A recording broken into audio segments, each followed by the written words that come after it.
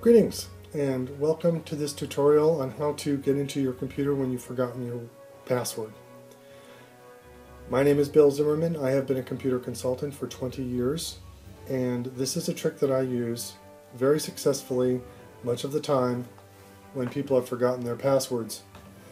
I can even use this trick over the phone and allow my customers to do it at home without my even having to be there or even having to be controlling their computer. I can just talk them right through it. It's that easy. So this is a super simple way to get into your computer when you've forgotten your password.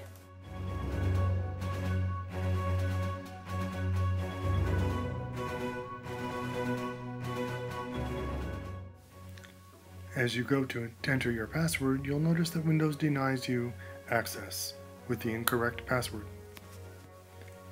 You're now going to start your computer in safe mode. Click the restart button to begin the process. Windows will shut down and begin the restart. As the computer reboots, tap the F8 key. Now, arrow up to safe mode and press Enter.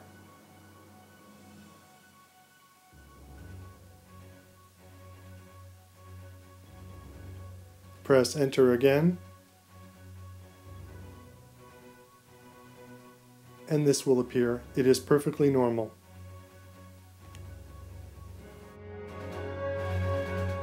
As you can see, the computer is booting up in safe mode.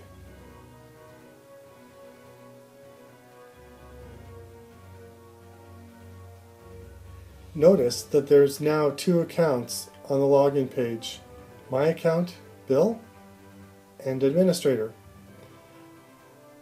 One thing Windows XP users do quite often is forget to assign a password to the Administrator account.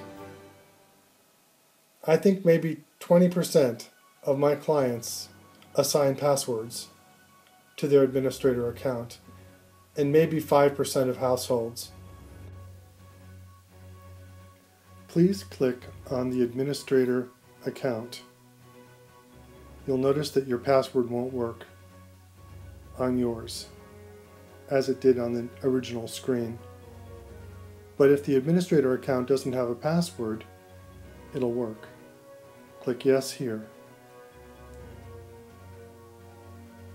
You'll notice that you are able to enter Windows now to change your account password. Click the Start button and open the Control panel.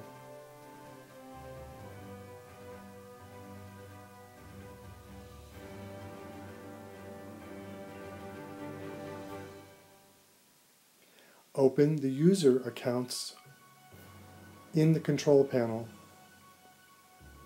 Click on Change an Account. Click on the account that is in question, and then click Change Password. Enter the new password in the first two fields.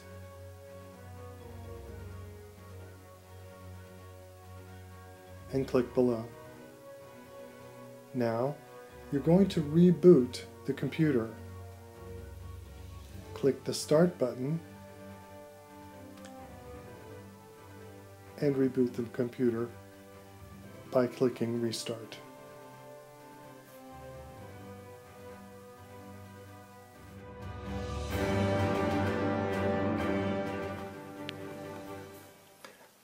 As you can see now, we have returned to the original screen.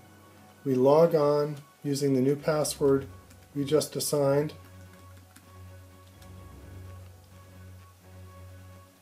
And we're good to go.